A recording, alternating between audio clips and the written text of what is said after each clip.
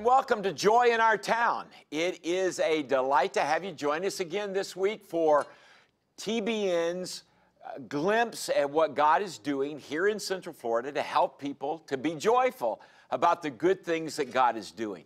You know, before I introduce my guests, aren't you glad that TBN is here and they're providing these kinds of programmings that are encouraging, they're addressing issues, and that's what Joy in Our Town is about. It's just allowing you the opportunity to know what God is doing, how God is at work through people that God has chosen to use. And so it is my privilege today to welcome Tim Wiseman to our program. Tim, welcome to Joy in Our Town. Thanks, George. You Good bring, to be here. Yeah, you bring joy because you are engaged with young people. And you're working with an organization that you're the founder of, POP, P-O-P. What does P-O-P stand for? It stands for People of Purpose.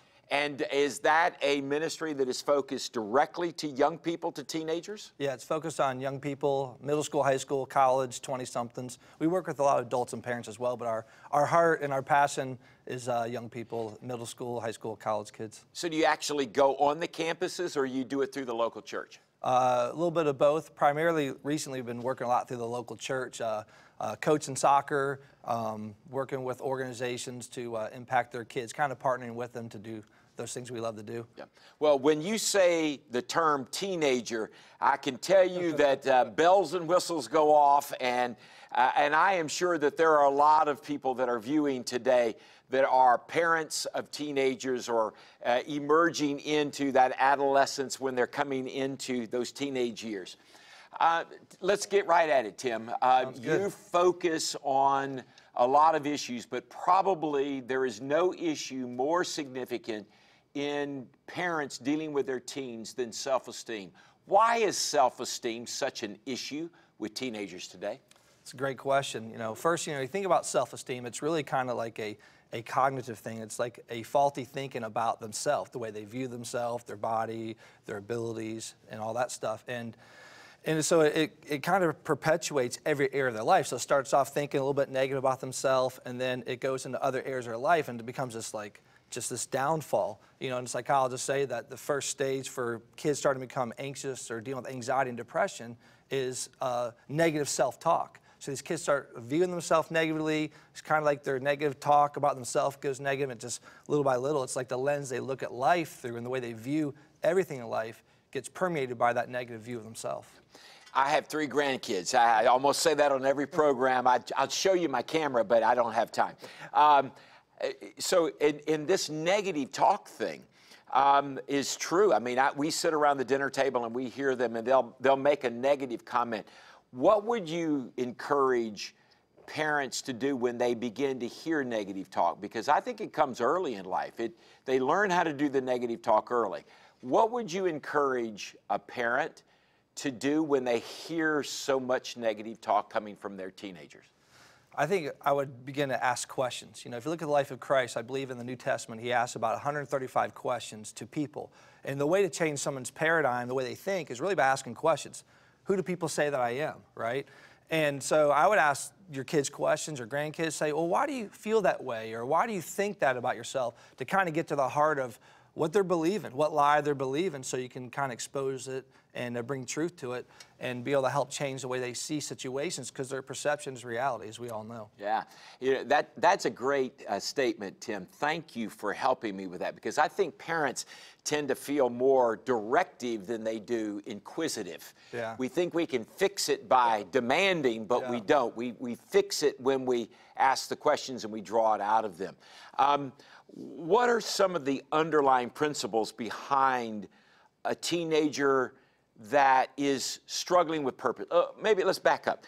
Purpose then comes out of self-esteem, right? So in this process, if a young person is going to, let's say, function better in the self-esteem, they've got to move toward purpose. What are some of the struggles that young people are having today with this whole concept of purpose? Well, I think it starts with identity.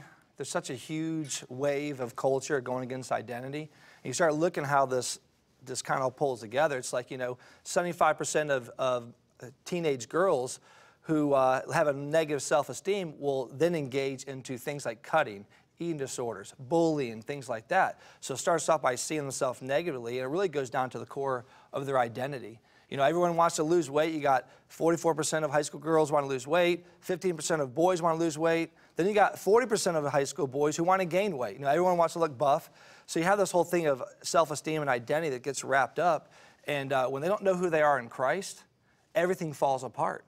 And I think some of the biggest things that I'm seeing is that you look at social media, for instance, okay? You got someone like a Kylie Jenner who's on the Keeping Up with Kardashian show, 75 million Instagram followers. And you got someone like Kim Kardashian, over 83 million Instagram followers. And these kids are watching this and seeing this, and they look at this identity and they go, man, I can't measure up to that. And so when they look at themselves in a negative way and they don't have their identity in Christ, then they start to view themselves in a bad way to where they can't get out of it, and they start to feel like, man, I don't have any meaning, I don't have any purpose, and what am I good at? And my body doesn't look like this, and I watch these people with all their talents on TV. What are my talents? What am I supposed to do with my life? What's my purpose? So it becomes this vicious cycle to where if young people can't step into their identity in Christ, they'll never step into their purpose. So again, we've got all these parents that are watching. How would you help a student to address biblically the issue of identity in their life? So talk to me. I'm a teenager. And so I come to you and I say, Tim, I want to understand how to find my identity. And my parents tell me that this book is the book that I need to use. How would you help me to understand that? Well, first I would just kind of take you through some scriptures and kind of show you who God says you are. You can go back to Genesis 1:27, talks about how you are made in the image of God. Yeah. And that God doesn't make any mistakes. Like, no matter what you think about yourself, what people say, God does not make any mistakes. And so take you through the scriptures and share that with you, as well as looking at Ephesians and showing you that you're in Christ, that the old has passed away and the old is made, old has passed away and all things became new. And be able to show you what Scripture says about you, to uncover what God says about your life and what God says about us as human beings, that we are made in His image, and that when we understand that, it starts to change the way we behave. Because I always tell young people is that right believing leads to right behavior. We're always trying to change the teenager's behavior and say, you need to go have purpose, you need to figure out what to do with your life. But if they don't believe right about themselves, they can't go behave right and they can't step into their purpose because they don't know their identity. So that's the idea, is walk you through some scriptures, lay a foundation of who Christ says you are, not what people say, not what you believe about yourself, and then help you from there to be able to lay a foundation to build your spiritual house of purpose. Thank you. You put it just in a way that our viewers could understand. It isn't rocket science, folks. It does, though, take some patience. One of the things, though, that I think that we fail to understand, Tim, is the fact that a parent may say that once, but does it need to be reinforced? Over and over. That's where I think the relationship, you can't help a kid find purpose just by a one-time thing. It's consistent relationship, that where you get to guide them and lead them down the path and help them figure out what to do with their life. So it's a consistent, ongoing battle. I know it was for me. It took me a long time for me to to get it. And that's why I started this nonprofit called People of Purpose, to help others find their purpose, because I didn't know what mine was. Okay. And let's talk about you for, so tell me about your life before you found purpose. What did you struggle with? Well, I grew up as a pastor's kid, and my parents got divorced when I was in high school. And it sent me down a path of brokenness and being angry at God. And I started looking for purpose in all kinds of things. I tried all kinds of jobs, but I wasn't ready to embrace what God was really calling me to do, why He put me on this earth. What was my purpose? Why did He breathe life into me? And I was caught up, and I got caught up in pornography, and I was caught up in sex and drinking and partying and girls. And I love God, but I just had this woundedness in my heart that I could not break free from, because I wasn't really truly seeing my identity in Christ. And once I started understanding who Christ made me to be, and then I started finding healing, and that's when I started to open my eyes up. It became not just information in my head, but it became revelation in my heart. The very thing my dad had been telling me my whole life, son, God's called you to work with young people. And as I opened my eyes up to that, was seeing how He made me, it started to click. Wow. First of all, thank you for being so vulnerable, because that's not easy to say some of those things, when, especially on television. Number two, I think that so often people don't hear the real stories. But thirdly, and most significantly, look what the Lord has done. Yes. He took a kid that had all these issues, and now you've got purpose and ministry and that in their lives, and you're sharing this kind of help and support. Okay, we've got again parents that are viewing, and they're saying, okay, Tim, I've got a kid that's really troubled. What do I do? What would I do in the next week that would help move my child into a place where I could communicate with them more about purpose and finding their purpose? Help me to know what to do? Yeah, that's a great question. I would say that number one, for parents or for you, just to start listening to your kids. It's amazing how when we just listen to our kids, how they start becoming more settled in their emotions. And to be able to ask them probing questions about, what do you love? What do you hate? Those are clues of the problems that maybe God's called you to solve. I hate seeing young people bound up in sin. God's called me to help solve that problem by speaking truth into kids' lives and begin to help them find those things that they're naturally good at, that they're bent towards. The Bible says, train up a child in the way they should go, and when they grow old, they will not depart from it. Well, that word in the way is also in Hebrew, is talking about their natural bent in life. Help them to find what they're good at. It's amazing how the self-esteem gets risen up when they find, wow, I'm really good at this. So in a practical way, you can help kids find purpose by just exploring and saying, what do you love to do? And what are your passions? And as a parent, you already kind of know that, but kind of help steer them to help them start having some wins about their life, to build their self-esteem, and then believe in them. Because one of the best things we can do as parents or mentors, as pastors, community leaders, is to look at a young kid and say, I believe in you. You can do this. I see God's greatness in you. And when you start to explore that and have time and conversation, relationship, it's amazing how the DNA that God's placed in them just becomes to come alive. It's almost like, the word of God's a seed. We don't have to say grow seed, grow when it's in the ground. You get that seed of purpose and identity in a young person. It's amazing how when you help nurture that through these questions and steer them towards their passions, how they begin to come alive. So that would be something I would really encourage them, because give them a vision for their life. The Bible says where there's no vision, people perish. But if we flip that coin the other side, it says where there is a vision, people live. So if you want to get kids stop going and doing this delinquent behavior that low self-esteem leads towards, give them a vision for their life, George, and watch how their life will start gravitating towards that vision, and it's a game changer. We've got to take a quick break, Tim, and when we come back, I want to ask a question, because I think that a lot of times parents don't do what they need to be doing because they didn't get a good nurturing side to their lives. Can we talk about that when we come back, and sort of helping parents to deal with their own purpose as well? So you stay with us. We're going to take a 30-second break. We're going to come back and continue this discussion with Tim Wisenan as we talk about joy in our town, because God wants joy in your life. Stay with us. They said I have troll teeth. That my voice sounded like a possessed baby doll. That no one would ever love someone as stupid as me. That I was fat, ugly. Disgusting. The effect of bullying is potent. We will no longer be the silent majority. Now, when you see online bullying, there's something you can do about it. We're gonna take action with the I. I am a witness. I am a witness. I am a witness. I am a witness. I am a witness, and so are you.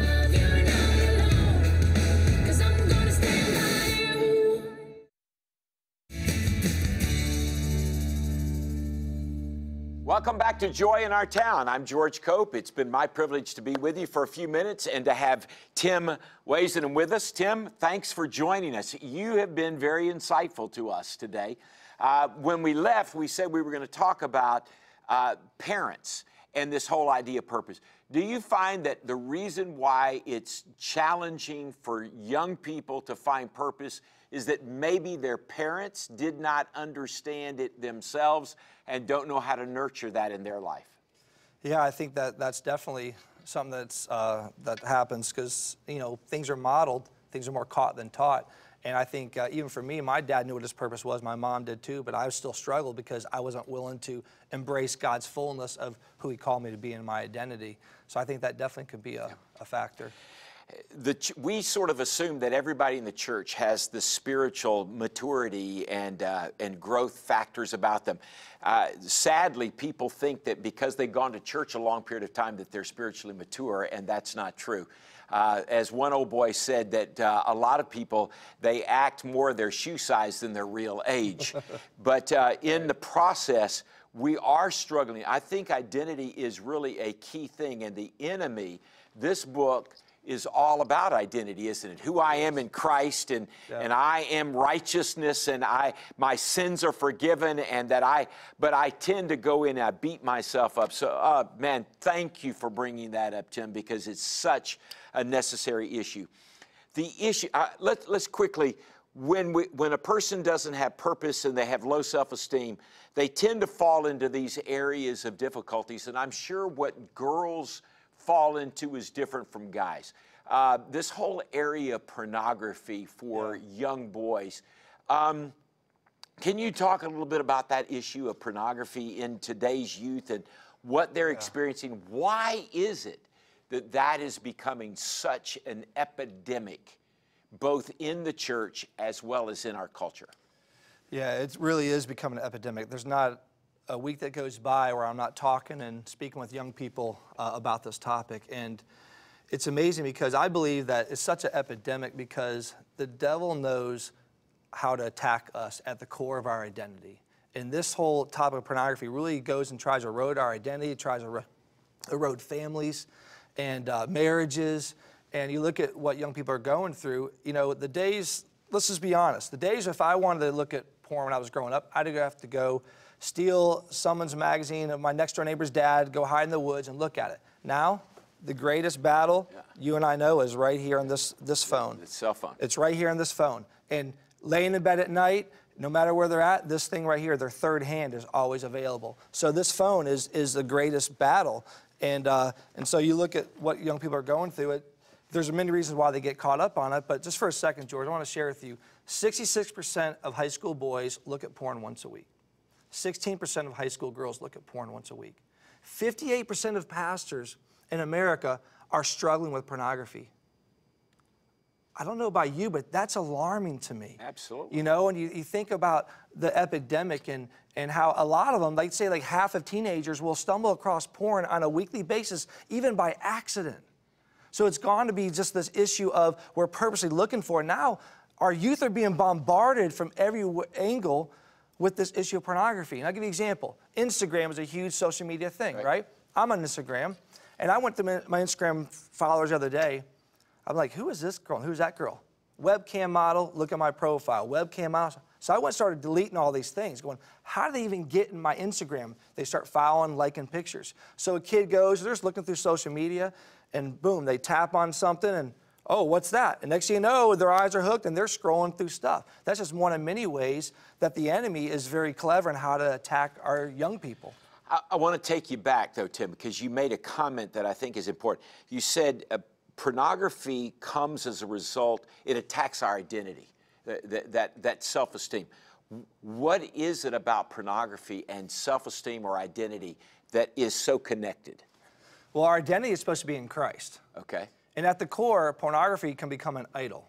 Okay. So it's God. So it becomes your God. Okay. And you think about how it is, like, you know, when they talk about, like, for a guy, for instance, you know, people, you know, say that it's some major emotional issue, and it really is. Here's what happens is a boy is fearful. Because of that fear, they hide it and they get angry, and the anger turns into eroticized rage, which leads to this pornography addiction. And so the anger, the fear, this emotion for a guy or low self-esteem for a girl or whatever leads them to this state of being depressed or frustrated or stressed out. And all of a sudden, when they go in and they look at this porn, which is against what God's word would say, you know, the Bible's clear on the issue of fornication or pornography and, you know, looking at sexually explicit images that are caused to create sexual arousal. And when they look at that, biologically, our brain starts to fire and kids starting to get addicted to it. And so it becomes a major issue where they run to that for times of stress instead of running to Jesus.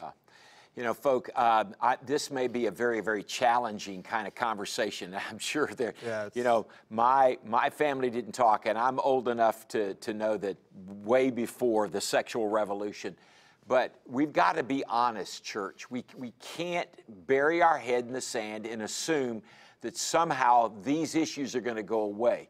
We've got to address them, Tim, and we do. Thank God that you're out there and that you're working toward this. Okay. Because we don't, here's the one thing I want to say, George, about this, is that kids, right now, if you look at the more moral part of this, why we have to address it, 1/3 of kids don't even believe it's morally wrong. Only 1/3 of kids believe it's morally wrong.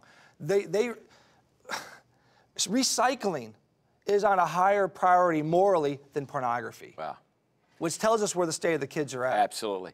So I guess the question that would lead me then to is, what can we as a community or a church or parents do to help combat the issue? Because it's there, so give us some counsel, some wisdom on, as a parent, how would we deal with this with our kids, our grandkids, and these issues that we're dealing with? First and foremost, we got to talk about it.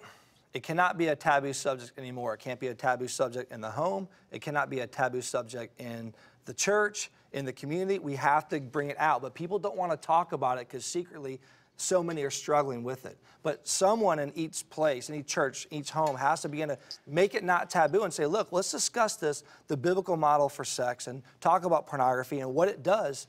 So one thing is talk about it. The second thing is we have to educate ourselves on it. And I would encourage every person to watch this. There's a series out called the Conquer series, done by Dr. Ted Roberts. The best thing I've ever seen in my life on pornography. He talks about what happens biologically in the brain and how this thing can become such an epidemic. And it talks about, for example, how what happens in the brain, it's the limbic system, which is, imagine like the emotional side of the brain is the limbic system, right? Right. The front prefrontal cortex is more of like the CEO, the intellectual part.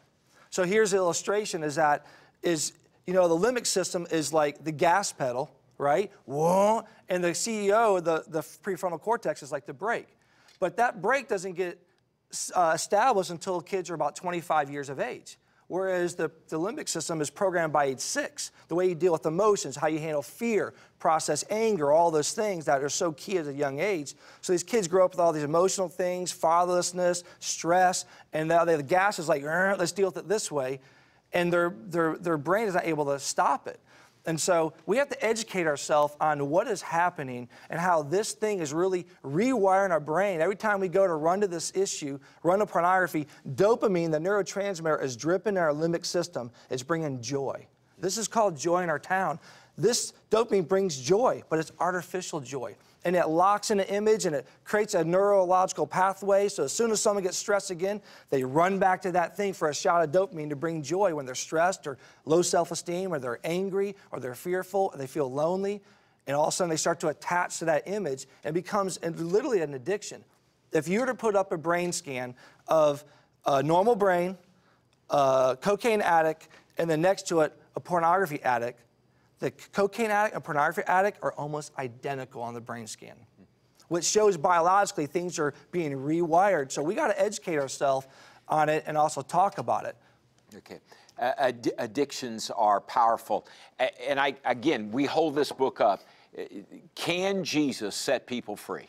Absolutely. The Bible says, know the truth, and the truth will set you free. So we have to be able to take people into the wounds of their life and help them access those lies they're believing and expose them with the truth of the Word of God into their life. And the Bible says you'll be transformed by the renewing of your mind. We've got to help people expose the lies and expose them to the truth to renew their mind. And over time, this habit can be broken because we're a new creation. And through the Word of God, the Bible says this, I love this, the Bible says in Hebrews that the Word of God is active, alive, sharper than a two-edged sword. Well, neuroscientists thought the brain was static. It was stuck at a certain age until a decade or two ago. Now we know the brain is active. That means it's always rewiring itself. You get a new memory, you have an experience with God, you're like, oh my gosh, this is amazing. All of a sudden your brain's rewiring itself to that experience. So we bring the Word of God, which is active. The Bible knew their brain was active before the community of brain scientists knew. So when we get the Word of God, it brings a healing and renews their mind over time. And they say that it takes sometimes up to 2 to 5 years for a brain to be rewired, someone who is addicted to pornography. Wow. Well, it's clear you're passionate about this, Tim, and I want to thank you. You know what? Before we have to leave, I know that there are parents, and what I appreciate about TBN is that they're concerned about encouraging and supporting our viewers. I want you to look into the camera, and I want you to just take about a minute, and I want you to give some encouraging words to some moms and some dads that are struggling. They've they've got teenagers, they've got kids, maybe grandkids, broken their hearts. But would you encourage them for a moment, and then I want you to lead them in prayer. We've got about 2 minutes left. Would you just take a moment and look into that camera and just give them a word of encouragement so that we can end Joy in Our Town, really enjoy? You can do that. Well, parents and grandparents, I want to encourage you for a moment because I know we talked about some heavy things. And I would encourage you, if you have a son or a daughter or a grandchild dealing with pornography, that I would want to encourage you to get them in some help and get them into a Christian counselor and start processing the things that are going on in their life and get them in a small group where they can talk about real life and issues and get the Word of God exposed to those areas of their life, because there is hope in the Word. There's hope in Christ. And if you have someone who's dealing with lack of purpose, or they keep making the same old mistakes over and over again, and you're like, when are they going to get it? Let me tell you, for several years after college, I ran around doing these things I talked about earlier. And I know my dad was praying for me, my mom and people were praying for me. And I remember those times I was driving down Interstate 4 and I'd want to just run my car into a telephone pole and just end it all because I didn't know what my purpose was. And I remember there was a time where, over years of prayer, that God got a hold of my life. And I said, Jesus, if you're real, I want you. He changed everything. He set me free.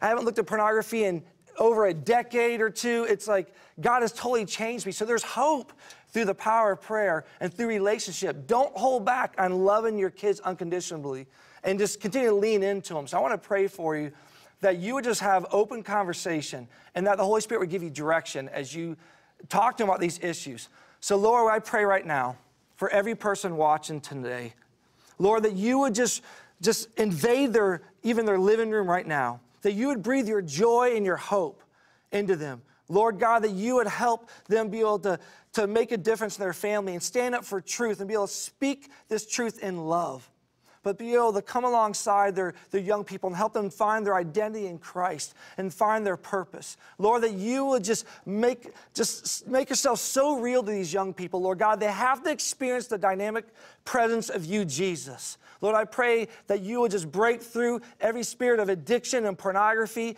and hopelessness and depression. And Lord, that you would just let people see themselves the way you see them. Lord, that they are your masterpiece. I thank you for that today, Jesus. We pray for your blessing upon each family today watching this program. In Jesus' name, amen. Amen. Tim, thank you so much. Thank you for joining us today right here on Joy in Our Town. Please join us next week. We'll address another subject. Until then, bye for now.